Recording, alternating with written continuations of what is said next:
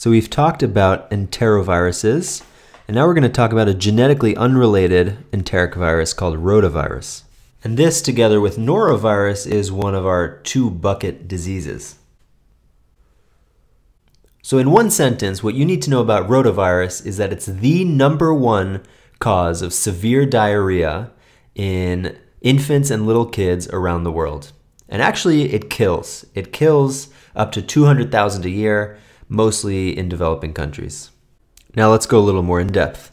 So we know it's an enteric virus, so it's going to infect the GI tract.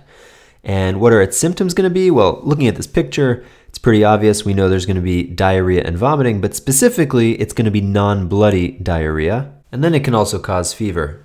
Now, the incubation period is usually about 2 days, so you're not going to see symptoms right away. And once you do get symptoms, they'll last about a week. So then you might be wondering, how does rotavirus kill if it causes diarrhea, vomiting, fever? And the answer is the diarrhea, because the diarrhea gets so severe that it causes dehydration to the point that kids die. And the next question, I guess, is why is the diarrhea so severe? Now, there's a lot of answers to that, but one of them, which is pretty interesting, is that rotavirus actually produces an enterotoxin.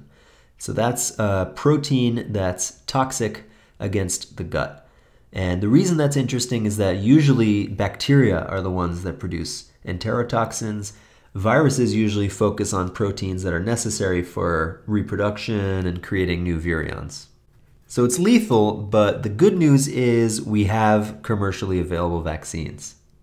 And they're actually really effective at reducing the severity of rotavirus infections and preventing the infections. So there are two kinds of vaccines, but all you need to know is that both of them are oral live attenuated vaccines, and that one of them should be used in routine immunization of all infants.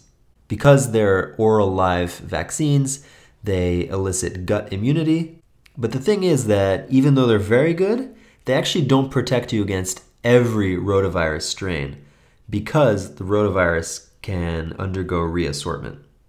So what is reassortment? What are we talking about? Well, rotavirus, like influenza, has a segmented genome. So that means if we look inside the virus, what we're going to find is multiple segments of genome. Although unlike influenza, rotavirus is double-stranded RNA instead of single-stranded RNA. So because rotavirus is segmented, that means it can undergo reassortment.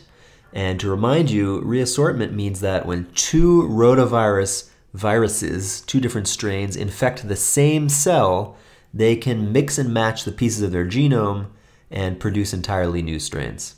So luckily, the vaccines cover for multiple different strains and viral types, but not necessarily every single one.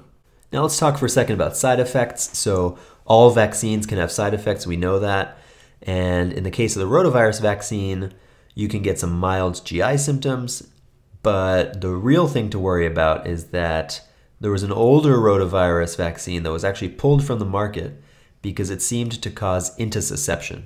Intussusception. Now, what is that? That's when part of your bowel telescopes into itself, and that can actually cause intestinal obstruction. Now, this is something that can happen to babies unrelated to the vaccine, and it's unclear if the newest vaccines increase the risk of intussusception or not.